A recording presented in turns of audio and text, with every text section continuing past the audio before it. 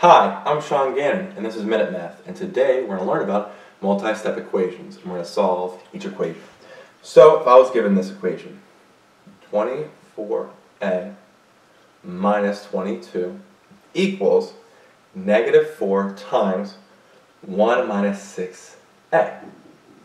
Well, first thing, I'm going to distribute that -4.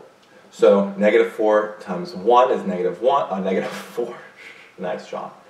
And then we have a minus 6a, well, plus is negative, right? So plus -4 times a negative 6a is a positive 24a. Fantastic. Bring down here 24a minus 22. Okay? Well, what I'm going to do now is combine my like terms here. So I'm going to subtract a 24a, bring it over to the left, and I'm going to add a 22 to the right. On the left, well, 24a minus 24a is just 0. Okay, they canceled out. And -4 plus 22 is a positive 18. Well, 0 does not equal 18, right? They're not equal. When that happens, when you have something that's not equal, a number not equaling another number, we have no solution. So no solution going on here.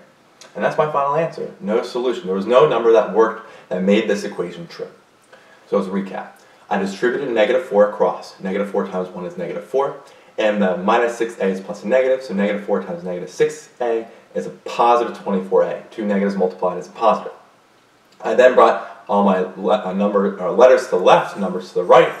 -24a, or subtracted 24a to both sides. That canceled, gave me a 0. I added 22 to both sides, giving me a positive 18 on the right. -4 plus 22 is a positive 18. Well, 0 does not equal 18, right? So it's not equal.